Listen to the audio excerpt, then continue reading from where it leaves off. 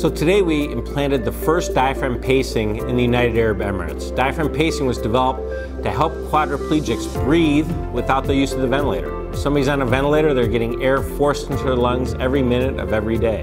What we developed is a way to stimulate the diaphragm to allow more natural breathing.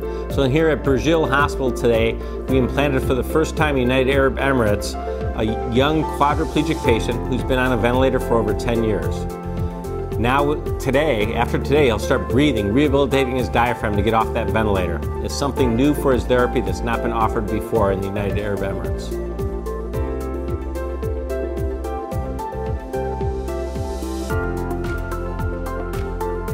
So I come from an academic organization at university hospitals, Case Western Reserve University.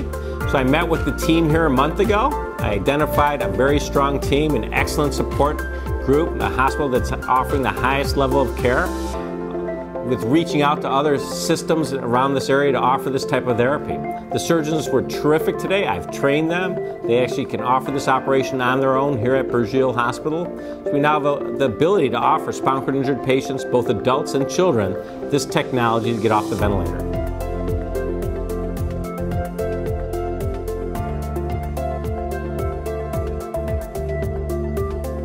So this is a laparoscopic operation, a minimally invasive operation. So we just place a camera through the belly button to identify.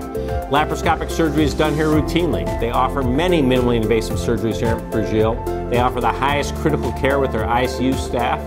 And so what we identified is offering this minimally invasive surgery, laparoscopic, less than an hour surgery, to implant these electrodes that will help this patient get off the ventilator.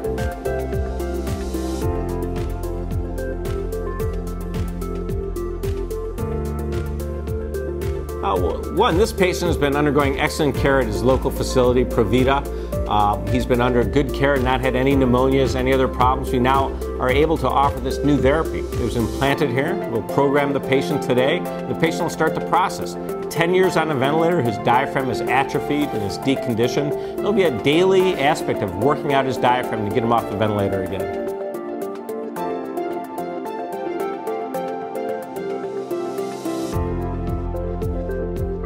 What we look for is spinal cord injured patients are our initial group. Fortunately, spinal cord injury is not that common. It occurs, there's a lot of car accidents in every country, but we also offer this for anybody on a ventilator. When we look at our intensive care units, every day we have patients that are kind of struggling to get off the ventilator. A program in a hospital like this one in Burjeel that's offering high levels of care, high-risk surgeries, occasionally patients will be on the ventilator. We know that this will help for those patients in the future also. We know in pediatrics, having a child on a ventilator is a significant problem for families. It changes everything in that family. There's a high incidence of SMA, spinal muscle atrophy, here in the United Arab Emirates. Offering this to those children is something that's going to really change how they're managed. Being on a ventilator is extremely expensive. If you're on a ventilator in US dollars, it costs over $150,000 a year. The risk for pneumonia is fairly high. By offering more natural breathing with your own diaphragm, once again, we decrease that cost and decrease the risk for pneumonias.